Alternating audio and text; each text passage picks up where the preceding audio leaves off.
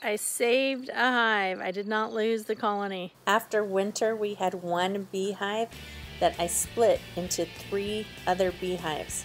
But even that wasn't enough because there is one of my beehives in the tree. So I'm simply going to reposition this hive over there.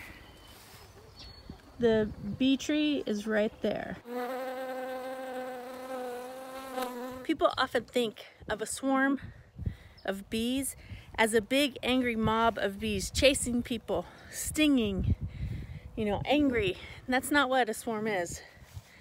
A swarm is when for some reason the colonies decided to leave the hive, and so they all fly out together looking for a new home. Often they'll land somewhere for a couple hours, a day, in between while they go find it. And in the very middle of the swarm is the queen. The rest of the bees are all huddled around to protect the queen. You don't want your bees to swarm. I needed more frames in the hive. They needed more room to do what they need to do. That's why they're moving out. I'm gonna go get another box of wax and put on top of this one. This is a box of wax foundation. This is wax upon which the bees can build the honeycomb. I wish I had another box to give them that already had drawn comb in it. That's comb that bees have already made. I don't. But in the box that I just moved, the original hive already has some drawn comb. It has some pollen stores. It has some honey stores. Hopefully with these new frames on top, it'll give them plenty to work with. The chickens have followed me over here, all right there. Before these bees swarmed, they would have gorged themselves on honey and filled up their honey bellies. So they're not going to be too mean or aggressive. They're in a happy, contented state pretty much. So I'm not going to worry about smoker or veil at this time. The bees, I'm going to try to entice them into the hive. I'm just going to open the lid and pull the branch over, and hopefully they'll walk down in it. I'm also going to spray them first with some sugar water, which hopefully will reduce their tendency to fly. They'll be more likely just to climb down.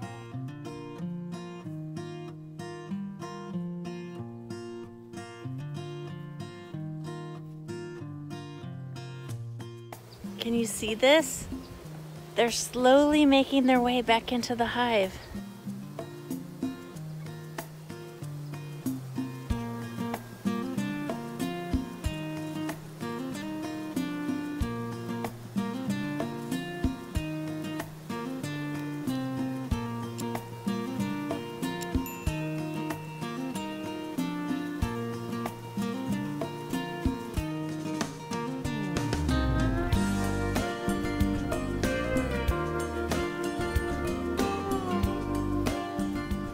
I think we're past the halfway point. What do you think?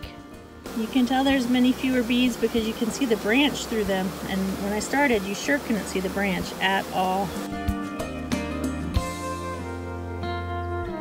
If this swarm had been on one of the smaller branches, I would have just cut off the branch and set it on top of the box and let them walk down in naturally. But they're on the main trunk. So I'm just trying to bend it over. I think most of them are in there. I just don't know. Go down in the hive, girls. Let's go. Go down in there.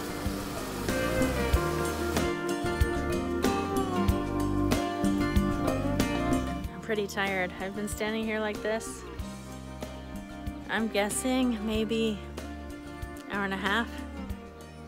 There's a lot fewer bees on that branch, but I wish I could think of a way to get them in there. I don't have a bee brush on me. I don't want to pop them off because there's so many hanging over the side over here. I don't want them falling in the grass. I don't know where the queen is. I mean, most of them have gone in, I think. Fortunately, Chris is on his way home. He can give me some help here. Well, I don't know if they made things better or worse. The swarm was too low for the top hive. So I moved the top box over here.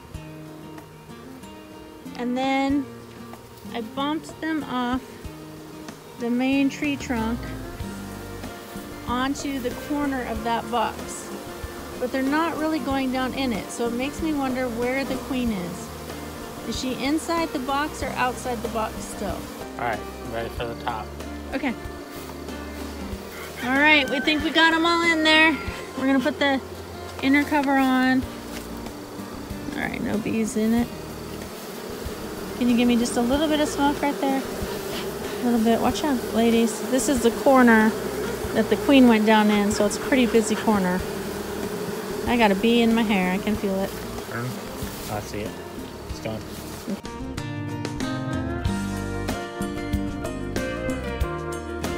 I'm going to put grass in the entrance. This way, when the bees make their way out of it, they'll climb through the grass, they'll move the grass out of the way, they'll do orientation flights again. This will help them learn the new location of the hive so they don't return back over there. Where is it? Over there where the old hives were. Well, all's well that ends well, and it may have taken me nearly 2 hours, but I got the bees in the hive, lid on, shut in, peach branch in the front, so they'll have to work their way out, and now they can enjoy life in the orchard where there'll be lots of things to pollinate.